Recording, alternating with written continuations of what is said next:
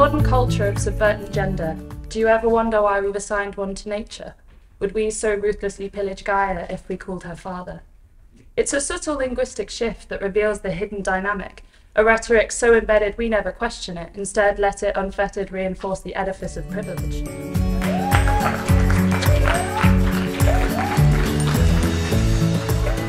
Dispositions of mysterious origin, inherited postures. No one told you that integrity solidifies in the stomach, that speaking the truth in calamity has the consequences of abandonment, of marvel and respect.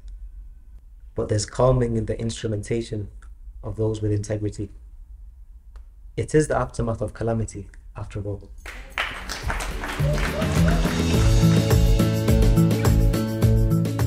Stop me.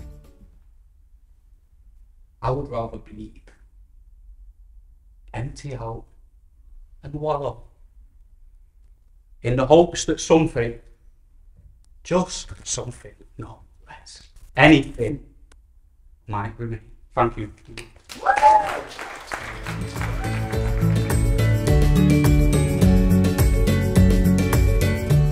The world ended, and we played a deck of cards.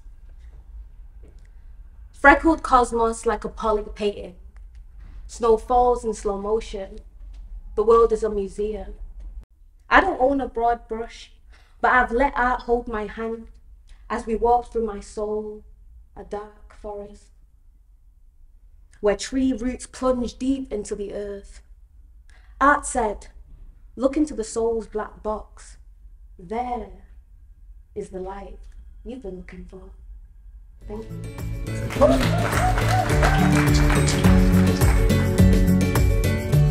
Blossom was a pavement artist, painted the trees in concrete estates and sad precincts, painted the streets. Blossom was a fruit farmer, lived on the land, raised and nurtured saplings with an invisible hand. Think of Blossom as solar panels.